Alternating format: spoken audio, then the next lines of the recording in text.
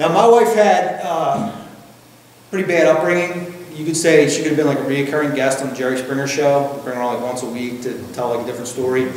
Now, if I go in a time machine and go back and change all that, would I? No.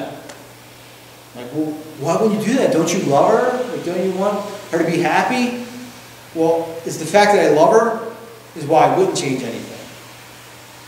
Because her life experience made her exactly who she is today.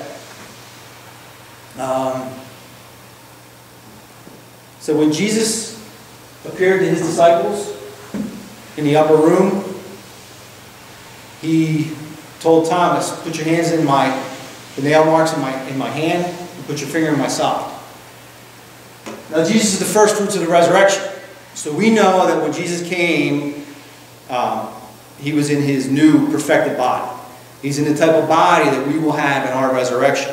He's able to do like all sorts of really neat, miraculous stuff, like walk through walls and fly and appear and disappear and all that sort of stuff. So, but even though he's in his new perfect body, he still has scars.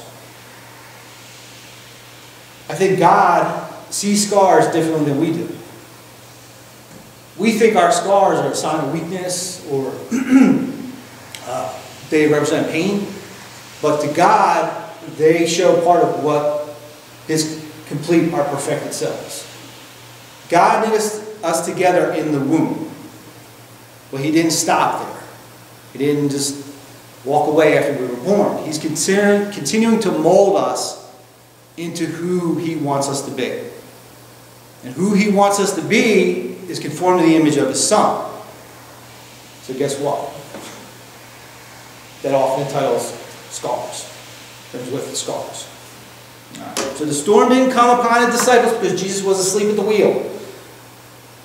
They weren't being tossed around because he doesn't care.